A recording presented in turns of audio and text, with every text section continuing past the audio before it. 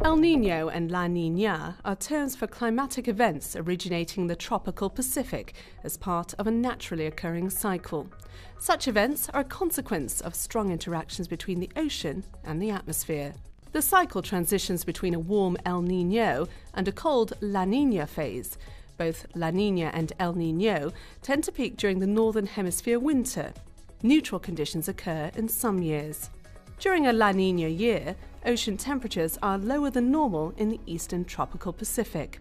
La Niña develops when stronger than normal easterly trade winds push the warmest water further towards the western tropical Pacific and increase the upwelling of cold water near South and Central America in the east. Sea surface temperatures in the east drop below normal. This cooler water extends out from the coast of South America towards the central part of the ocean. La Niña impacts global weather and tends to have opposite effects to El Niño. The impacts vary with season, but parts of Australia and Indonesia are typically wetter than normal during La Niña.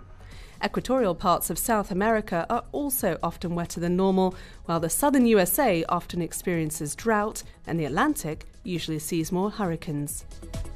On average, the effects of both La Niña and El Niño on the UK are moderated by competing global climate influences. In general, however, La Niña increases the risk of a cold start and a mild end to the winter.